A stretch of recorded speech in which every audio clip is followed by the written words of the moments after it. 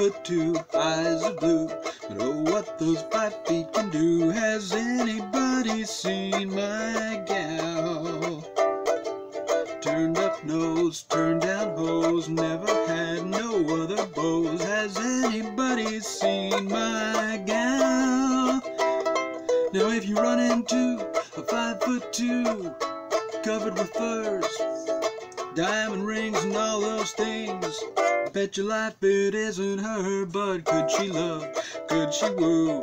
Could she coo? Has anybody seen my gal? Has anybody seen my? Has anybody seen my?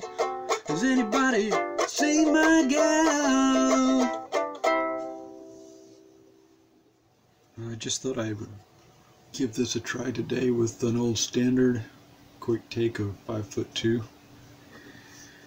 I just got this. I won this in a sort of an informal contest. It's a sopranino size. It's made by Antica Ukuleleria in Italy, the Allegro model. It's really well made.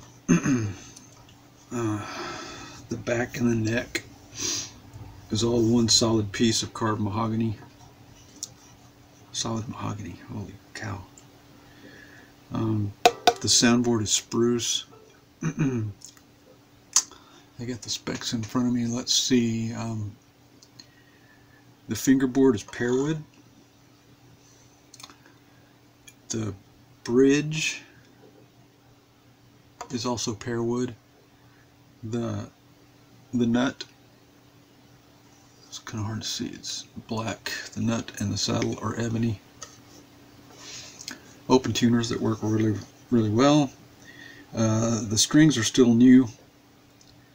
It's standard tuning. It's not octave high tuning or anything. It's tuned just like a soprano. And the thing that really blew me away is the intonation.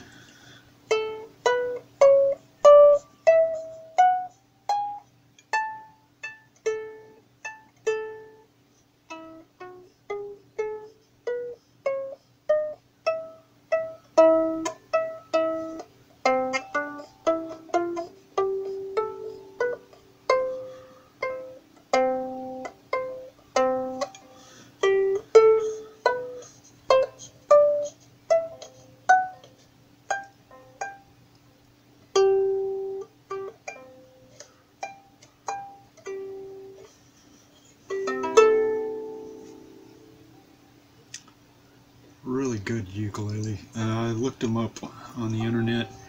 These are all handmade. The company Antica Ukuleleria is just one person. I didn't get his name, but he makes all these ukuleles by hand. He makes several different models. And on his website, this is priced at 240 euros, which is around 270 US dollars. Man, this was a real prize. I would have never bought one of these for myself because I was afraid it'd be too small for me to play, and it is quite difficult to play because it's so small. I'm not used to it. Maybe I'll get used to it.